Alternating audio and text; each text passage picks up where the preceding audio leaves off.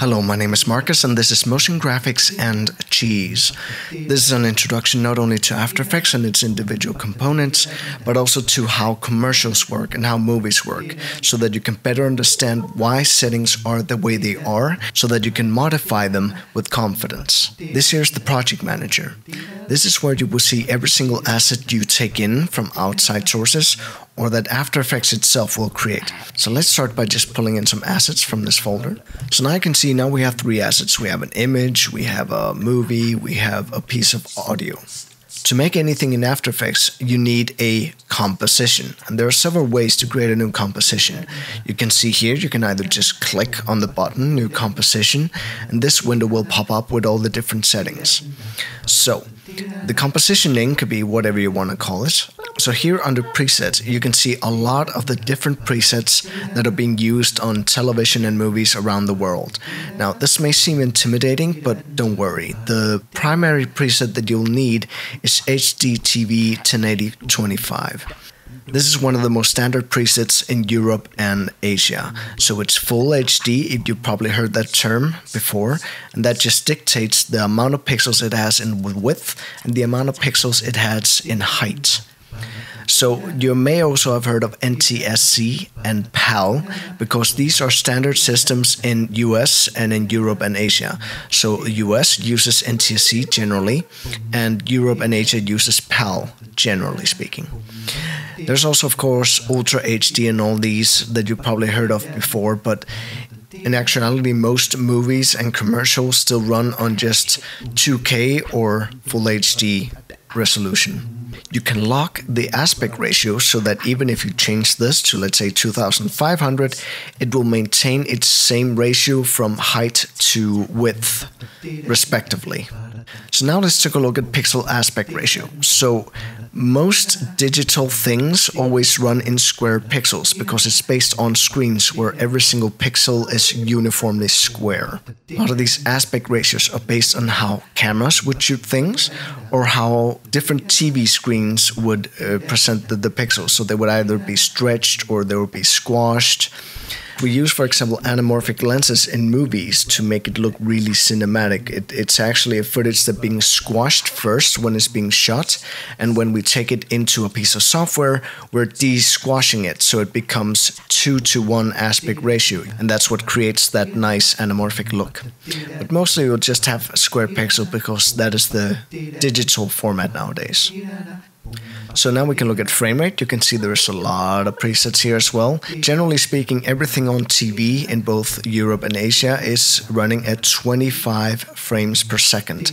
Now, movies in cinemas usually run at 24 frames per second. In the US, they can still have 23.976, which again sounds really weird, but it's because some of the old system ran what's called drop frame rates. And that's due to technical limitations or the way that certain technical things of TV screens and recording equipment worked. And modern day US also runs in 29.97. So I'm just going to choose 25, which is the default here in Europe. This is just a preview setting. If you decrease the resolution, you'll get a faster preview, but it will of course be lower quality. The starting time code is usually only relevant with movies. And it's mostly when you're actually setting things up or when you're coordinating with others, like in lock and loaders or editors, where it's best that it actually starts at 1 so that you have the pre-roll to make sure that people know that this is the first frame of the film. Now, this doesn't really pertain usually to commercials or anything else. And this here's the duration. So this is always counts in seconds. So you can see these last numbers, they are frames. These two are seconds. These are minutes. These are hours. So most of the time in commercials, we usually just work in seconds, right? And it's usually not that long. So it's, let's say, 30 or 20 seconds. That's usually like the standard of a commercial. The background color is also just for display. Is to make it easier for you to see what is happening on screen. So you can change this at any time. So let's just call this test. Let's press OK. Now, you may see that there are some extra tabs up here, like Advanced. Some of these settings only pertain to motion blur. When something moves really fast, it starts to blur in the direction it's moving. So you can actually, in here, you can change the settings of how sensitive After Effects motion blur is. The 3D renderer. The classic 3D render is what you will be using 99% of the time, because that is what After Effects primarily uses to display anything. But it can also use the Cinema 4D to render some Cinema 4D scenes or to create some basic 3D objects in After Effects. So let's just press OK. So now we have a composition. As you can see, it's completely black. But that doesn't mean it is a black frame. If you go down here, you can see this toggle transparency grid. If you click on this, whenever you see this checkboard in After Effects, it means that it is completely invisible. This will not be displayed if you spit out something from After Effects. So we toggle that off, so it's mostly just to make sure that we can see things properly. We can select something and bring it down here into the composition. Now you can see the image is here in our screen. Now you can see there's a little time line that appears, so you can see the duration of your entire timeline and how much is divided up. You can see 1 second, 2 seconds. You can move the time indicator around to see what is happening at different points in your composition. See, right now nothing's happening because you've just taken a static image and placed it down. Nothing's happening.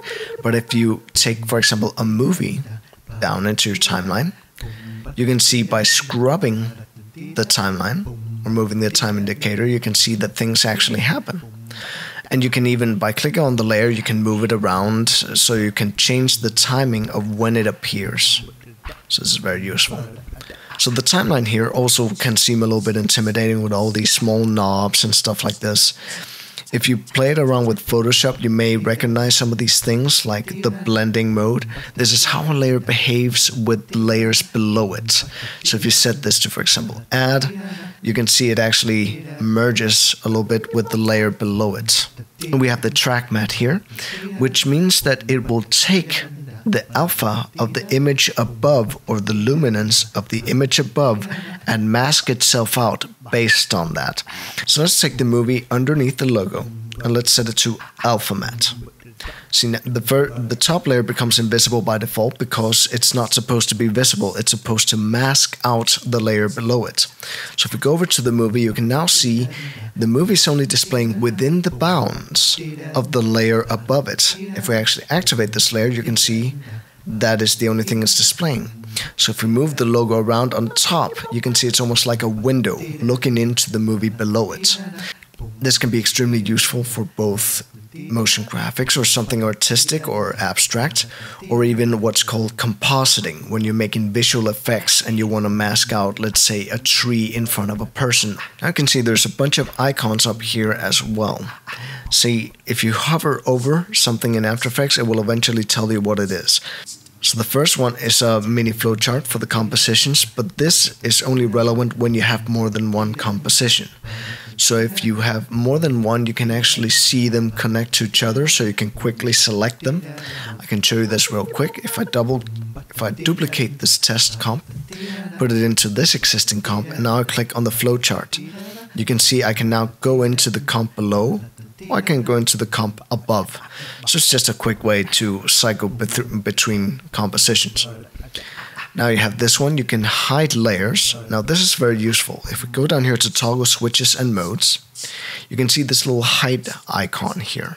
So if you start to have a lot of layers in your composition, let me just show you by duplicating this quite a few times. If I select all these layers and click on the little hidey person, you can see it hides. Then if I click on this overarching hide icon up here, they all temporarily disappear. It's a nice way to keep your composition nice and clean and have a complete overview without being overwhelmed. So frame blending is a particular case. So let's say you have a movie with very slow frame rate. So let's just take this movie here and time stretch it, which means that even though I'm moving through the frames, you can see 3, 4, 5. So 4 of these frames are exactly the same. So it's only generating new frames every 3 or 4 frames. So if we wanted to create frames between those actual frames where things change, we could use frame blending by going down here and clicking on the frame blending icon on the movie. Now you can see every single frame that I'm moving through actually changes. So that is the cool thing about frame blending. It actually creates frames between frames if there isn't enough. If you click once where it just has this little bit of a movie clip, it creates frames based on the frames before and after, where it just blends them on top. But if you click again and you get this dots to dots icon, you can see it actually generates some new information that we can see here. Now, right now it's not that pretty, because we're stretching it much further than it's able to do it, but the cool thing is you can still use this for effects or other interesting things, and in some cases it works really well. This one here is to activate motion blur, which will blur an object if it's moving really fast in the scene. So if we go down here, I'll make a very quick animation, so just to show you. Click on the position, go forward a little bit, move it really, really fast. You can actually make the first keyframe a lot further back. Something like this. So see now, if I also activate motion blur on the layer, you can see it actually blurs in the direction it is moving. The last icon here is the graph editor. Now, right now, it doesn't have absolutely anything because this only shows you information that is keyframed or animated. So if you go into a layer and you click on the stopwatch on, let's say, position, now there's actually some information. It is showing you the X value or the horizontal value, and the Y value or the vertical value. So if we just go over here and we change the keyframe on the layer or the position on the layer, you can see it's displaying the value change over time. You can make animation curves that give you a lot more control over an animation and make it a lot smoother. So this is your composition window. So right here it will show you everything that is in your composition currently at this point in time. And down here you have a bunch of icons. So see here, this is just useful in terms of do you want to zoom in or out of your composition. You can set it to fit your screen so that it fills the entire window. You can always change the size by clicking on the edges of windows. So this one here changes the resolution of your composition. So this is just preview.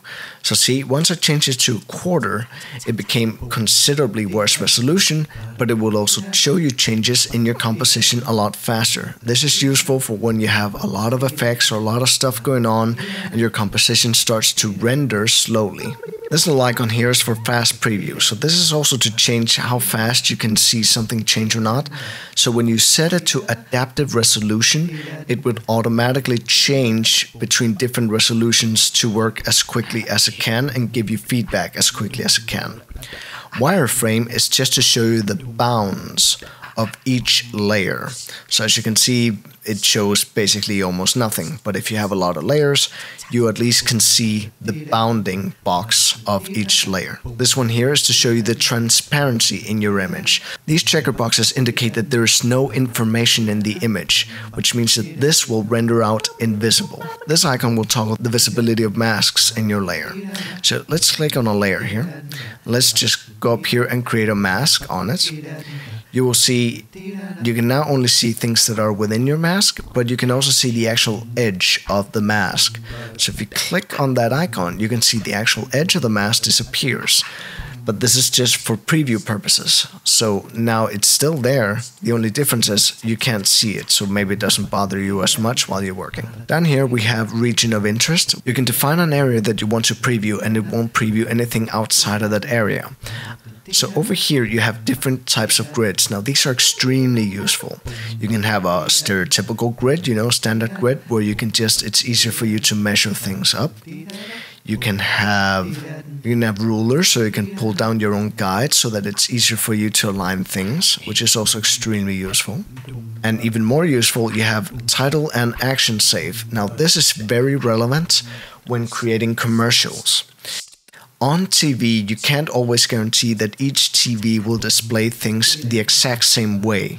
So, as a general rule, everything outside of this last line is something that we don't expect everyone to be able to see. So let's say we actually added some text here. I'm going up to the text tool here. I'm going to say hello. This piece of text, if you want to make sure that everyone can read it, it should be within the bounds of the first line. Once it's the second line, it more pertains to graphics. Graphics can come all the way out to this line and we wouldn't be that worried because it's not essential information. But once you're beyond that line, you can usually not guarantee that everyone will see it, simply due to how TVs work, and some TVs are zoomed in, or some channels are more zoomed in or don't have the same resolution. The reason why there's 2 additional lines within the primary one is due to different type of old TVs. Like in old TVs, this would be the 4:3 dimension. So at that point, you couldn't take anything beyond this little square here, because then people wouldn't see it.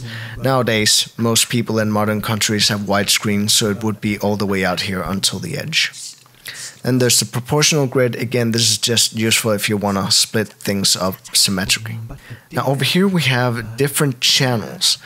So digital media works in channels, which means you've probably heard RGB before, or red, green, blue, which is the colors we use to create any color on a digital screen. So if you press red, this is the amount of information that you can find in the red channel. Now you can go to green. This is the amount of information in this green channel, and of course blue, the amount of information that is in the blue channel. And together they create this image.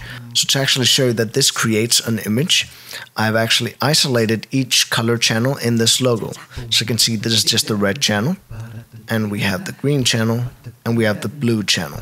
But when I add them all together, they create the exact same logo you've seen before. I'm just telling each layer to add its information to the layer below it. So now we also have alpha channel. So alpha channel is what we call the transparency channel. When you toggle the transparency button again, you can see it matches up with what we see in the alpha channel. So here we have the exposure button. That could be very useful just to see what is going on. You can see, can make it very bright or very dark. So if this logo was extremely blurred and we weren't quite sure if it was going outside of the composition, we would be able to increase exposure and see that, whoops, yes it does, and then fix it. This little camera here is very useful as well. If we go over to the movie here, we can take a picture and then go over to another part of the movie and then click on this little eye here to look back at that picture we took. We can use this as a reference, or maybe there's some colors we want to make sure that we're matching, or any other stuff like that. Now here we can just see what the current point in time is, but you can see the exact same information down here. This also shows you what point in time you're at. So up here we have a lot of the basic tools of After Effects. Under File you can import a bunch of things, you can save the project, you can link to other Adobe features, you can even clean up your project by deleting assets that you don't need, or collecting entire projects so that you don't have to manually find all the files that you've used in your project. You can also use scripts, which are extremely useful. They're like small tools that automate stuff for you. So you, for example, can collectively find and replace text. So throughout your composition or throughout your entire project, you can find and replace a piece of text. And as you can see, there's a lot of different type of scripts. So it basically adds more functionality to your entire project. You can have project settings. This is also useful to look at. It can show you everything from how it displays time, or how media is the start time of media, the color space that you're working in. This is more relevant for advanced stuff where you're switching between color spaces. Audio, you can even change the kilohertz and what sort of expression engine that After Effects is running on. In Edit, you have everything you expect of Edit. You can duplicate things, split layers, you can have templates, you can change your preferences. In Composition, you can also change composition settings. As you can see here, you can even change it to be virtual reality or pre-render things. There's a lot of things you can do. So let's look here at layers. Layers are the backbone of After Effects. Everything in After Effects works in layers. So if you look here, there's a lot of different layers that we can play around with. So let's just click on the first one, text here. And now you just see a line in the middle of the screen. So now I can just write hello. And now you have a layer with a piece of text. And if you look over here on the right side, you can see character, where you can change the type of text, you can change if it's bold or medium or whatever you want. So you can increase the size, you can do all manner of things with the text layer. So let's just delete that. Next we have a solid. Solids are completely opaque layers that have a solid color. That's probably why it's called solids. You can change their dimensions, their units, all that stuff. Let's just call this solid. Press OK. So now we have a completely opaque image just with that one solid color. But the cool thing about solids is that you can modify them, you can apply mask to them, you can animate them, you can do all manner of things with them. So let's go up here into effects. Let's go down here to transition and apply a card wipe. See now, just with that one effect, it's changing the look of the solid. So if you go up here into the effect controls, which is where you will be modifying the settings of any effect you have on a layer. So see now, just by changing this value, we're changing the look of the layer. And that's how every single effect and every single layer works. Next layer would be a light. So lights are only relevant if you're doing something in 3D or if you have an effect that registers lights. So right now you can have different types of lights. We can have spotlights, a point light, which is just one point in space emitting light into every direction. Parallel lights are like spotlights but from very, very far away. So it's an infinite light pointing in one direction. Ambient lights are just very mild lights that lighten everything in the scene, and they can cast shadows and have fall off and all manner of stuff. So let's just see, already now it's giving me a warning telling me that there's nothing in this composition that is 3D, so nothing is going to register this light. But if I make a new solid, for example, and I make this solid 3D, now all of a sudden this light and the solid is reacting to each other. I can move the light in 3D space and see I'm lighting up that solid. Next we have the camera. So there's a bunch of settings in the camera as well. To adjust these settings, it's best that you learn how cameras actually work so that you can better change these settings and know what they actually do. So right now let's just say it's fine with these settings. So once we have the camera, you can actually go into the position and go in and out of 3D space. So let's just delete the light here. Let's just take this light solid, duplicate it, Control D, and I'm going to move it in 3D space. So I'm going to take it and move it. I'm going to move it behind the other layer. Now with this camera, see, if I'm moving the camera left, we can actually peek around the layers, as you can see here. Now next is the null object. The function of a null object is not obvious the first time you put it into scene. As you can see, it's just a layer doing absolutely nothing. It's not even rendering anything to the screen. But the null objects is basically a control layer. You can attach other layers to the null object. You can apply effects to the null object that control other layers. You can modify, you can animate the null object and have other objects follow it as well. So if I make a new solid, and now I pick whip, I parent this solid to the null object. And now if I move the null object around, the layer will follow that null object. That's also the cool thing about parenting. You can actually parent layers to each other so that they follow that layer's movement. Then we have a shape layer. So this is not necessarily obvious either. So once you create a shape layer, it will automatically select the mask tool so that you can create a shape. Now these shapes have a lot of functionality that is not obvious. So if you look down here in the content, you can see it has all manner of settings. It is filling the object with a certain color that we can change. We can change the stroke or the outline of the object as well. You can actually change the shape of the mask as well, And what is even more impressive is that all of this, every single shape is vectorized, which means that regardless of how much you scale up this object, it is not going to lose resolution because it is being created in After Effects on the fly. As you can see, I'm scaling this up a lot, and it is still completely crisp. What's even cooler about shape layers is that up here in the top under content, if you press this little arrow, you can see all manner of different things you can apply to it. It can either be stuff where you apply different looks to it, or you can even apply things that change its behavior, like twist. And if you go down here to twist and increase the angle, you can see actually twisting the shape of this layer. And you can really create some interesting animations and shapes doing this. Next, we have the adjustment layer. If you know anything about Photoshop, you will know what an adjustment layer does. Now let's see, if you create a new layer, a new solid here, give it a red color, okay, place it under the adjustment layer, nothing is happening.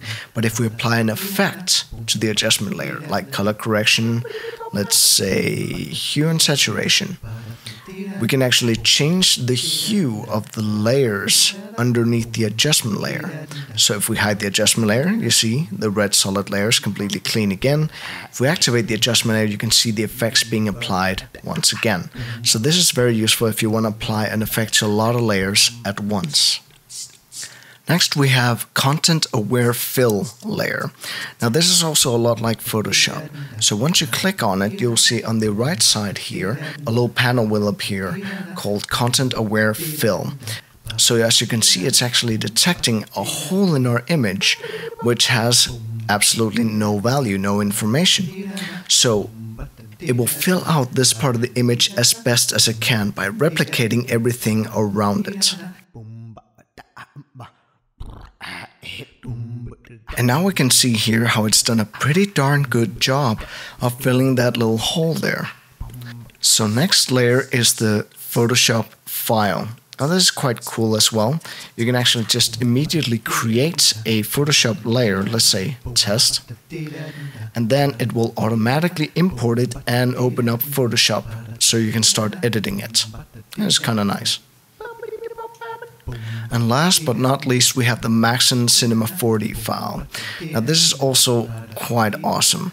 You can either create a new one from scratch, as you can see here, or you can actually also import Cinema 4D files into After Effects to either take tracking information or basic 3D information, and you can even render some basic stuff from After Effects from a 3D file.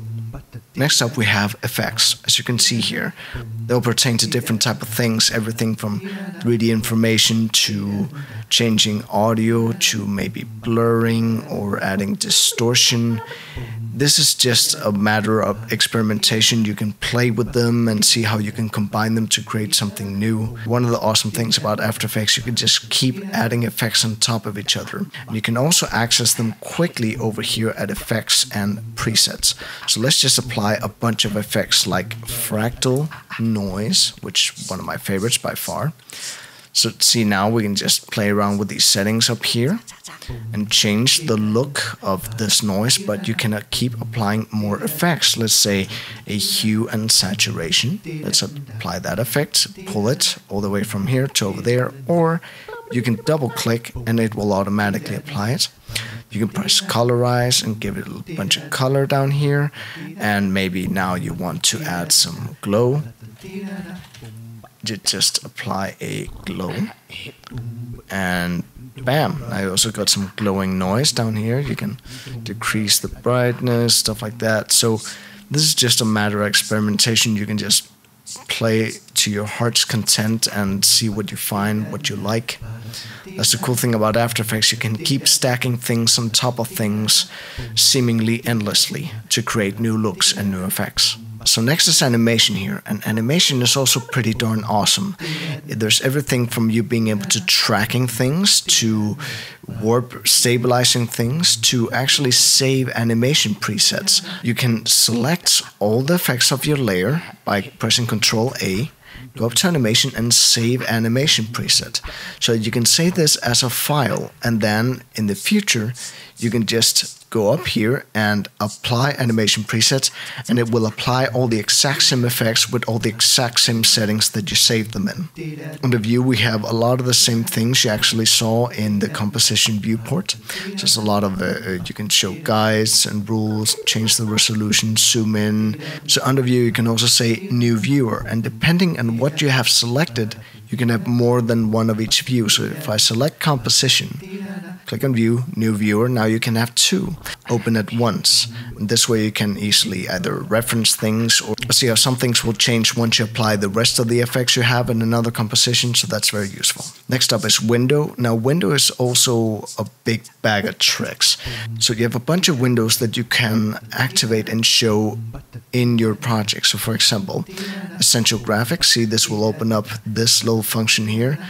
So you can add or subtract all these different windows that do different things, everything from align graphics in your screen to tracking things in your screen to custom windows or scripts that you purchased or made yourself, and then insert them into your project as well. So now let's look at this toolbar here. So up here we have, there's these three icons here are only pertinent to the camera. So if you had a 3D camera, you could use these three to navigate the camera around. The hand tool is just to move your screen around, but you're not actually moving the graphics. Zoom is to, of course, zoom in, and if you hold if you hold Alt and click, you zoom out. You can add the rotation tool, so you can basically just rotate the layer immediately without clicking on anything else. This is the pan behind or anchor tool. So if you move this around, you can see I'm actually moving this little bit of a point in the middle, and this point dictates where the image is rotating from and scaling from. So this is also very useful. Then we have the mask tool. So as you've seen before, you can mask something out, and if you hold your mouse over, you can see the different type of masks that you can create in After Effects, such as this. You have the pen tool if you want to create your own custom mask, such as this. And if you hold down, you can see you have different ways of controlling that mask tool as well, which is nice. You have the text tool that you saw before.